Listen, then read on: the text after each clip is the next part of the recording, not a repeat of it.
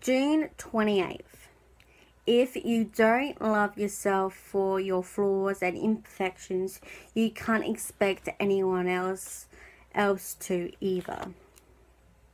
Sometimes the very things we are most insecure about is the future that people like the most about us. You're not supposed to look like everyone else. We are each made differently, so find whatever flaw or imperfection you have and start embracing it because it's a part of you. Go.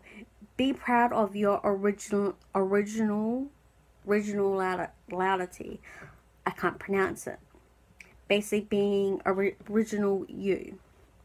There's no one else in the world like you.